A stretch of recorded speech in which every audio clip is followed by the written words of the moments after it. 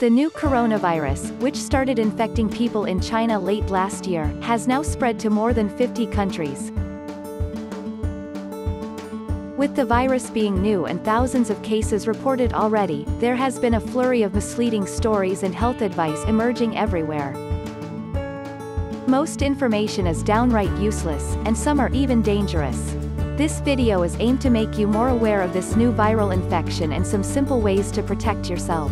Before we begin, don't forget to subscribe iCliniq for more interesting videos on health and lifestyle.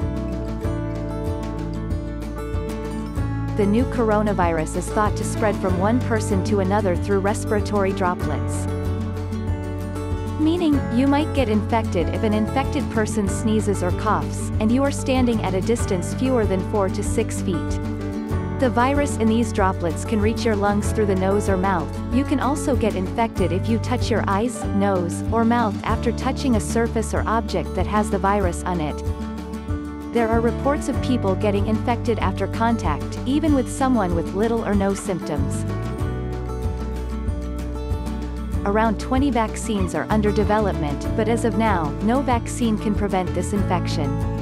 So the only thing anyone can do is to avoid being exposed to the virus by following these tips. Wash your hands, preferably using warm water and soap for 20 seconds. If not readily available, then use a hand sanitizer. Avoid touching your eyes, nose, and mouth without washing your hands first. Do not consume undercooked or raw meat. Avoid sharing personal items, such as towels, soap, glasses, etc. Do not come in close contact with people who are visibly sick. Maintain at least a meter or 3 feet distance. Cover your nose and mouth when you sneeze or cough with a tissue or your bent elbow. Throw the tissue away immediately. Clean and disinfect objects and surfaces you touch regularly. Stay at home if you are sick and follow the advice given by your doctor. Avoid traveling to places and countries where there are more cases of COVID-19. Do not go to crowded places and gatherings.